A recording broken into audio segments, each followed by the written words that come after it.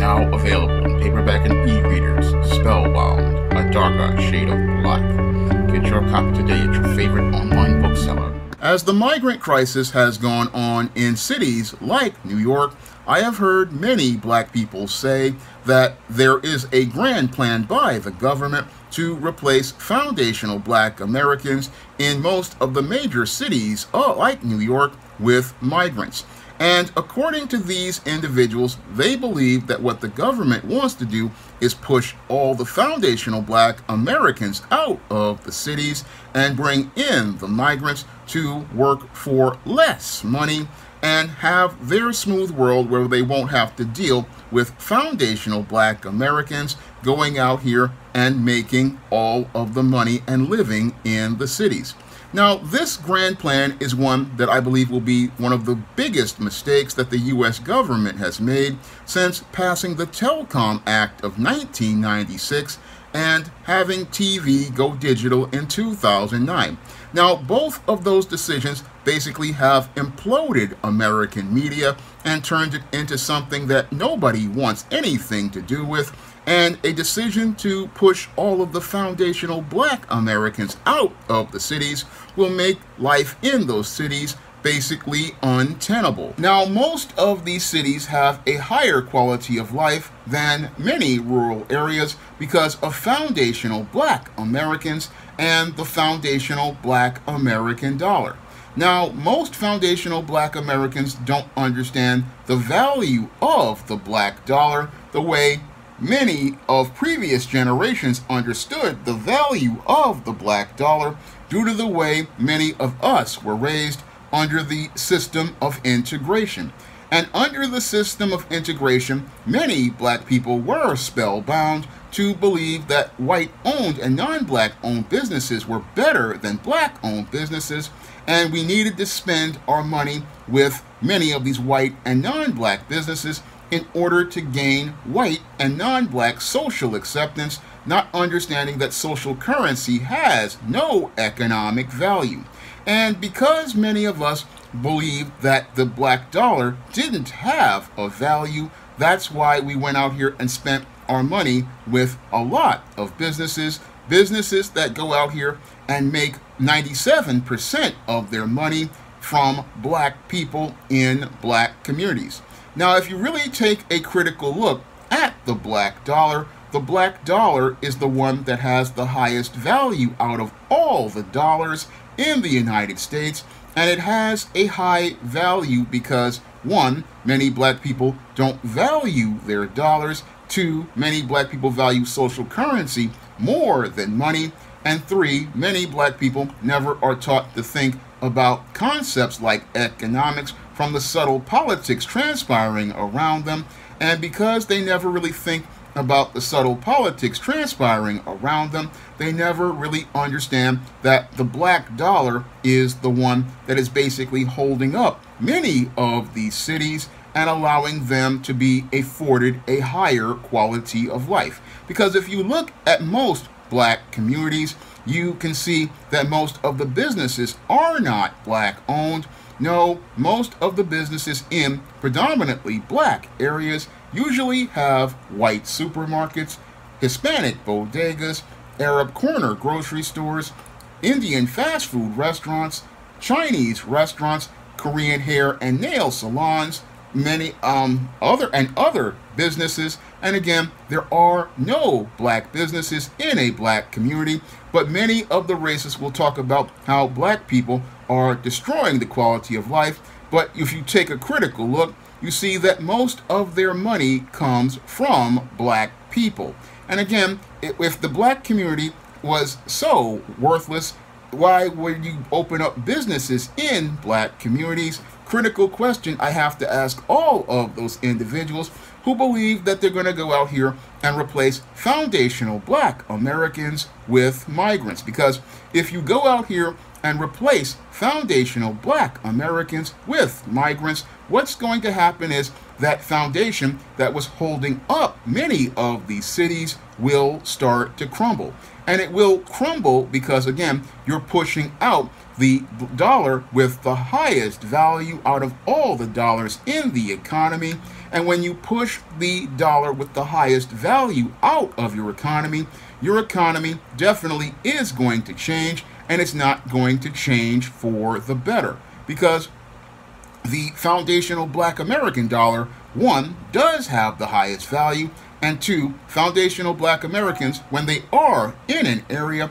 most of them are working, and most foundational black Americans are working for higher wages than your migrant, and also going out here and doing something that many migrants will not do, and that is pay taxes. Now, the people who say that they want to replace foundational black Americans with migrants think that, oh, they can just replace black people with another minority, but it's not going to have the same economic impact, especially if those migrants are paid a lower wage. And if they're paid a lower wage, that means they go into lower tax brackets if they pay taxes. And I say if they pay taxes, because a lot of times when you're dealing with people who are entering the country illegally, a lot of times, even if they do get working papers, they will look to work off the books in order to keep getting more money. So that means that's going to be less money coming into the city's tax coffers.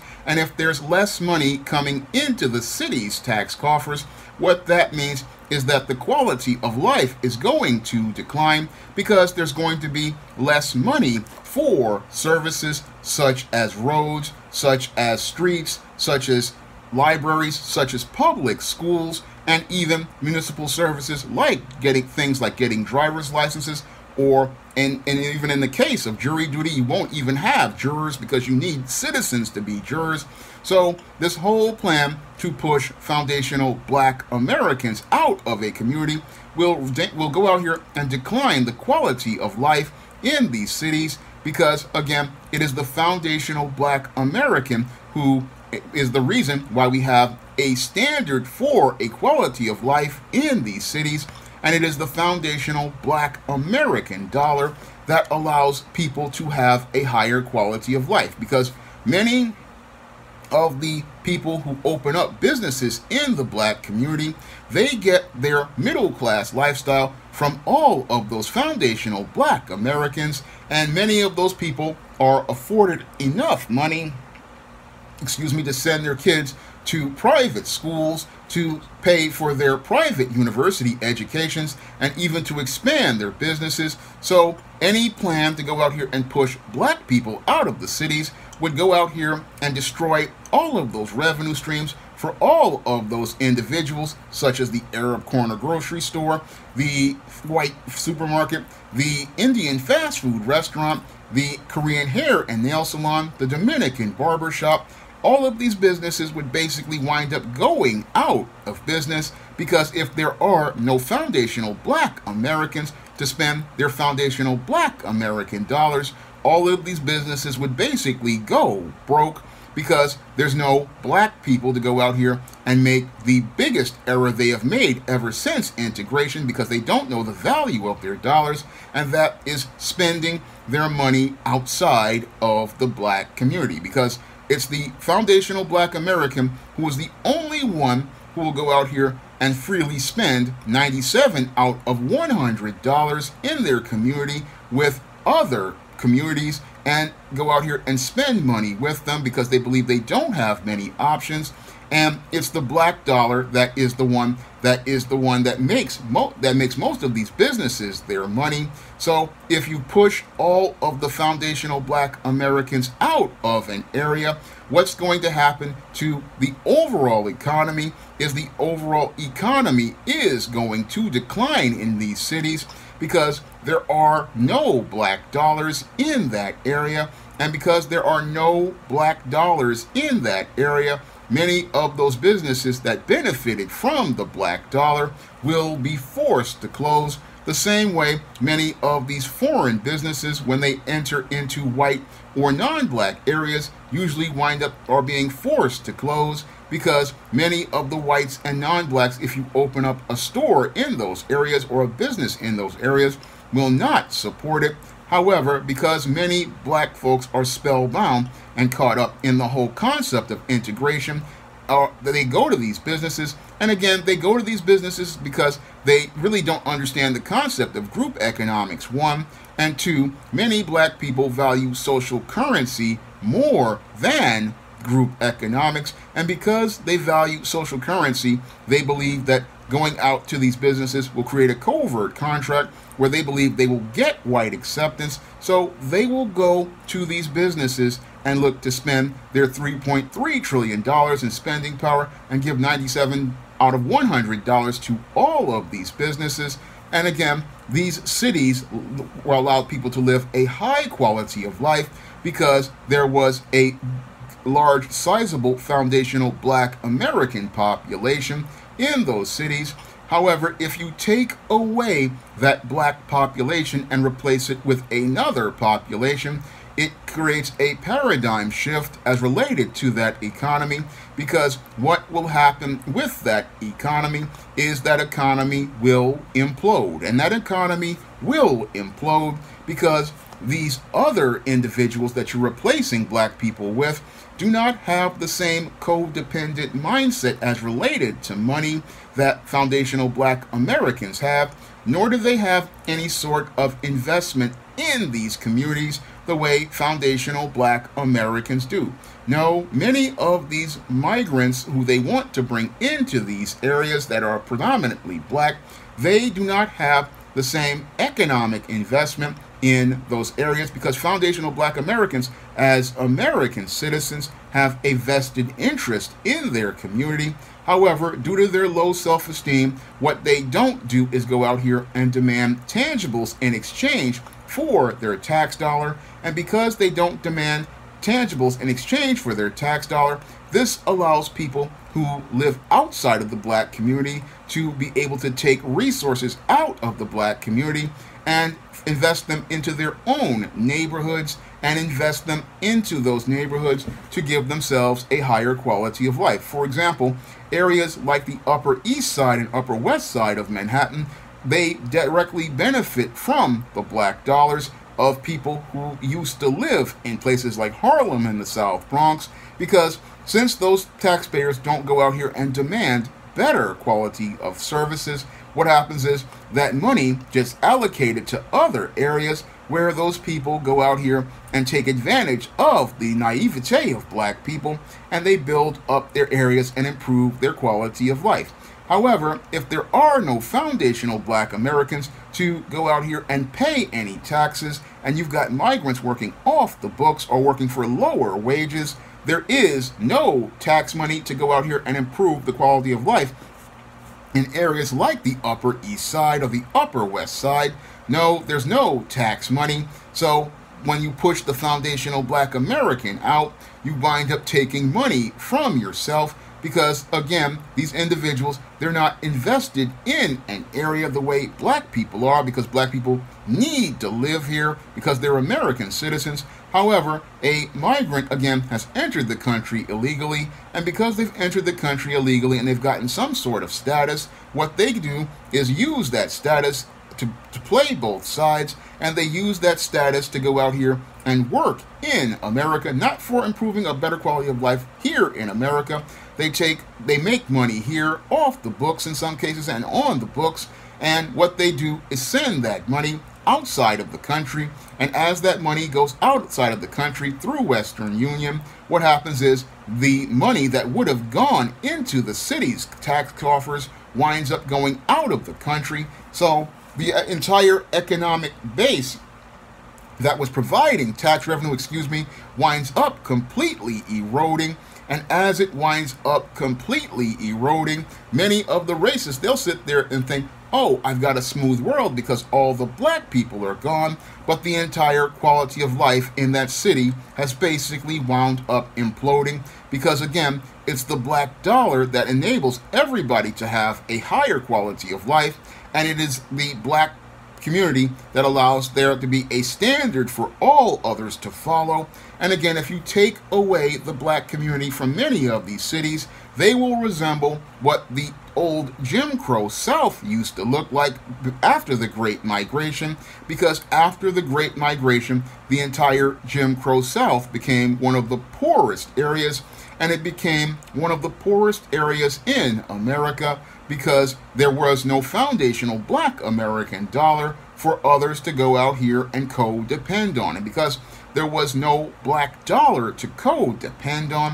what happened is many of these guys who used to go out here and make their money off black people, they wound up going broke, and the municipalities became extremely corrupt to the point where they were basically embezzling a lot of the money that was given to them as related to tax dollars, and very little went to services to the people. So a lot of people think, oh, if we get rid of the black people out of the cities, that the quality of life will improve. No, the quality of life in most of these cities will get worse because, again, it is the foundational black American dollar that is the foundation of the economy. It is the foundational black American dollar that allows many people to go out here and live middle-class lifestyles. And again, if black people understood the power of the $3.3 trillion in spending power that they have in cash and credit, they would go out here and really make some changes to their lives.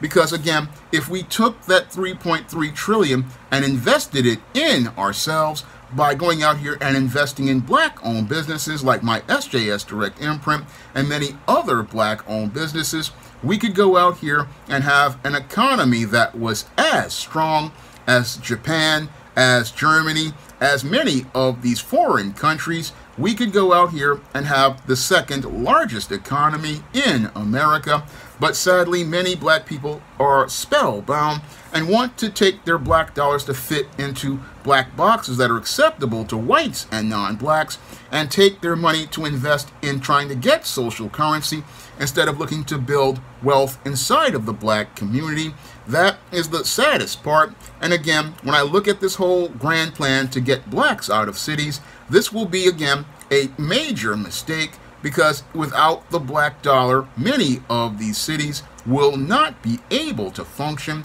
Many of these cities will not be able to generate enough tax revenue. Many of these cities would basically fall completely apart because, again, if most of the migrants go out here and open up their businesses in black communities and there are no black people, how are they going to go out here and make any money? Critical question many of the racists have not thought about because they're so caught up in their feelings about having their smooth world, and because they're thinking about having their smooth world where they don't have to deal with giving black people their money, they don't see how rough they're gonna make it for themselves, and they don't see how rough they're gonna make it for themselves because if there are no black people in the cities, that means there's no black dollars in the cities, and that means that many of these cities are going to be dealing with budget deficits that will implode their economy because, again, migrants don't spend money in America or invest in America.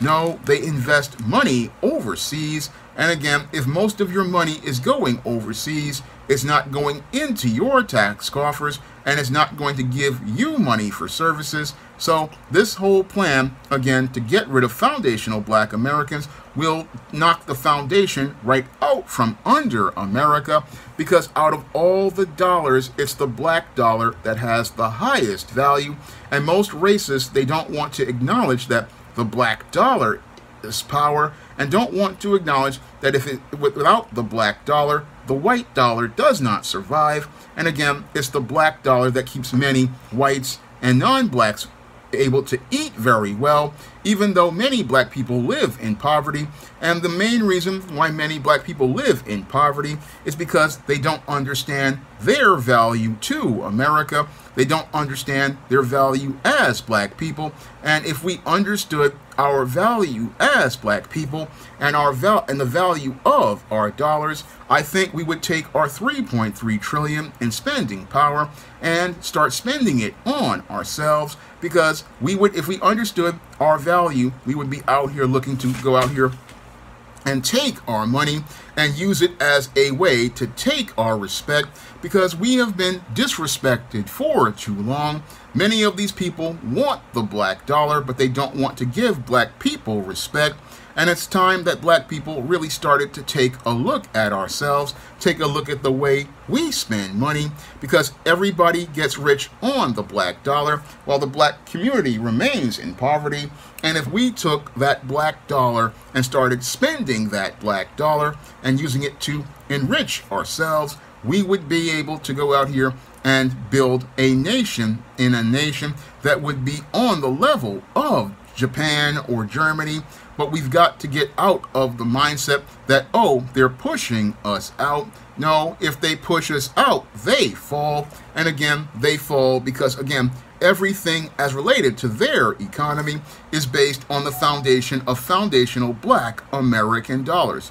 Now, if you want to support my black-owned business, SJS Direct, you can pick up some of my positive black fiction on Amazon.com, such as the ISIS series, the Steam series, the John Haynes series, the books of the Spinsterella trilogy, my black sorority novel, The Thetas, my black vampire novel, Eternal Night, and many of my men's issues books. You can find all those books in paperback and Kindle format. You can also find them at other online booksellers like Smashwords, the iBookstore, and Google Play for digital books. And you can also find paperbacks at Barnes & Noble, Walmart, and Target. And if you want to see me make more videos like this, you can send a donation to the Patreon, the PayPal, or the Cash App by clicking the links in the description box. That's all I have to say for this video. You can comment, rate, and subscribe.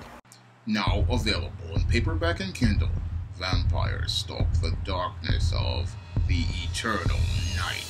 Get your copy of Eternal Night in paperback and Kindle on Amazon.com.